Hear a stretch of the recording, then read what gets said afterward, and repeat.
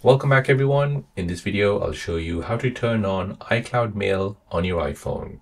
So when you have an Apple account, you automatically get a iCloud account. This is a mailbox which basically Apple offers for free of charge. So let me show you how you can set it up on your iPhone. So first, you want to go ahead and open up settings. Next, you want to go ahead and tap on your name here at the top, your Apple account. Now from here, tap on iCloud. Now from here, go ahead and tap on See All. And now here you'll see iCloud Mail. Tap on it.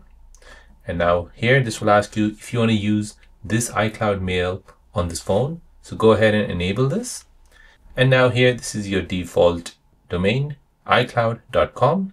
So this will be your email address and Apple will set it up for free.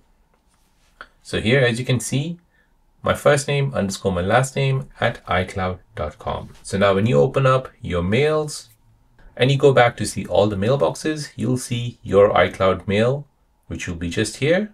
And then below that are the other emails which you have set up later on. So there you go, guys. That's how to turn on iCloud Mail on your iPhone. If you're new on the channel and you want to find out more about your iPhone, your Android phone, or any other social media apps, then don't forget to subscribe to this channel to become a part of the Simple Dad community. Hit the like button if you find this video useful.